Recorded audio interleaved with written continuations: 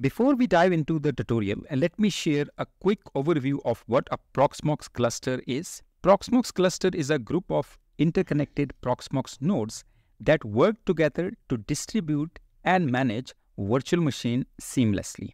It can be for the virtual machines or it can be for the LXC containers. This clustering technology ensures redundancy, fault tolerance, and resource optimization.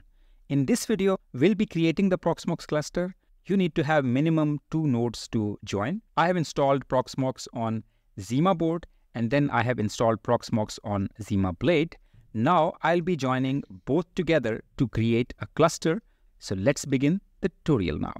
So here you can see that I have 192.168.100.2 as my one server, and another server I'll be opening 192.168.100.3 and colon 8006. These both servers are running Proxmox Virtualization Environment 8.1.3. And here, if I show you the nodes, this is Zimaboard, this is Zimablade. Let me show you here the summary of these servers. Let me show you the dashboard. Here on dashboard, you can see Zimaboard has 4 CPUs, 4 cores, and Zimablade has 2 cores. And here you can see 8 GB of RAM, here also 8 GB of RAM. Here 208 GB of the storage is there, here 86 GB of storage is there. Here if I go to cluster, in this particular node, I'll create the cluster, I'll give a cluster name, SyncBricks. So here you can see that VMBR0 will be used and I'll create this. Cluster is created right now and it is ready to accept the connection now.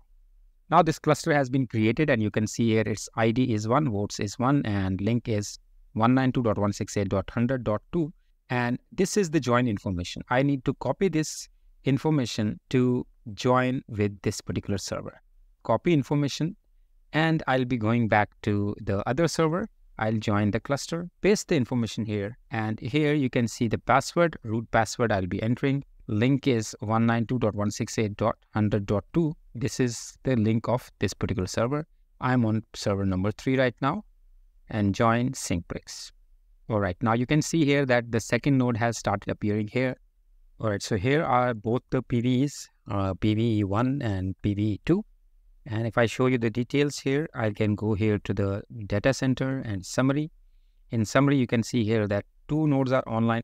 If I go down here, I can see here PVE and PVE2. These are both the IP addresses, CPU usage, and the memory usage is here, and uptime is also shown here. And this data center is consisting of these 2 servers. These 2 physical servers are on the same network. Let me open PuTTY for this purpose and I'll show you side by side for both.